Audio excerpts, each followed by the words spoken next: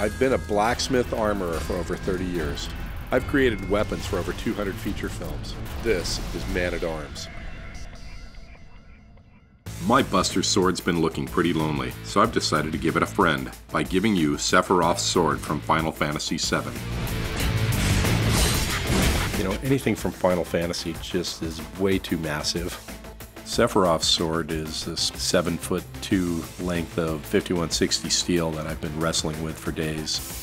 Started off with a 60-inch length of 1/4-inch thick steel, forged it out underneath the power hammer, squashed it on edge to make it about 1.5 to 1.75 inches wide, and drew it out. That's a blacksmithing term. Drawing metal is to actually spread it, make it longer. The overall length of this piece is going to be 84 inches. It's been kind of fun with a red-hot piece of metal flopping around underneath the power hammer trying to keep everything true. I use two hammers I don't think I've shown before on Man-at-Arms, one of which is a hammer which has a big 3-4 inch wide flat area on it. It's called a flatter. So I wanted to make certain the blade that I'd curved was now parallel and flat. It's a very odd shaped hammer. It's actually designed for forging katanas for Japanese swords. It came out of a collection that I bought. Instead of having it sit on a shelf, I use it. It's not going to hit sideways, and all the weight's coming right into the forefront of the hammer. I've got the blade profiled. It's to a shape I like, and I've started grinding the edge bevels and getting everything set. I'm also putting kind of a triangular cut on the spine of the blade, which is more traditional for katanas. I was at the grinder for probably about 8 hours just finishing everything up there. It's just a big blade. It takes a lot of time to grind it.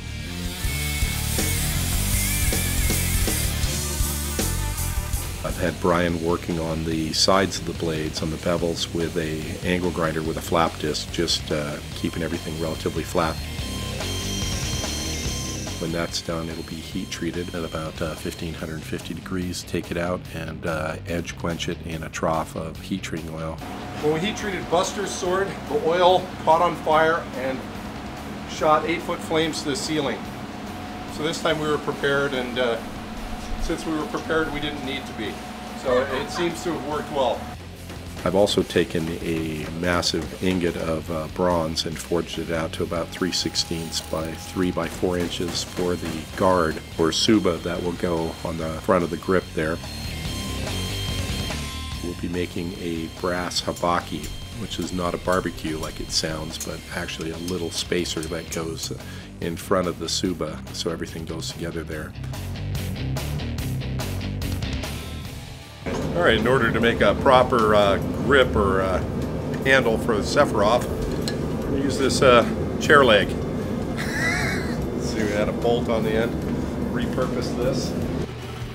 We milled out the interior for the tank to fit in and press fit that.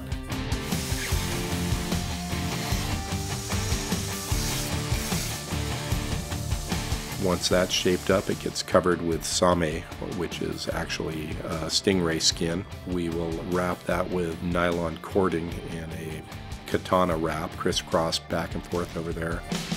I took a sheet of bronze and ran it through the Pullmax machine to make a triple beaded bezel that will wrap around the top and bottom edge of the grip.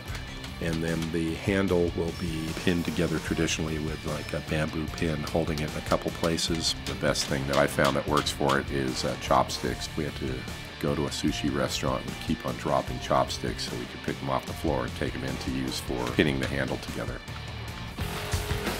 I'm going to have to adjust it a bit before doing the final grinding on it. Get everything set, polish it up, sharpen it. It's going to be a nice piece. Sephiroth will definitely win a battle against Buster's sword, because Buster's sword, once you picked it up in the air and you dropped it on the person, that's your one shot. Sephiroth, you could swing it around a few times and actually use it due to the weight. To make something that long and still keep it functional is kind of difficult. How many geeks out there are having nerdgasms right now? You mean including us?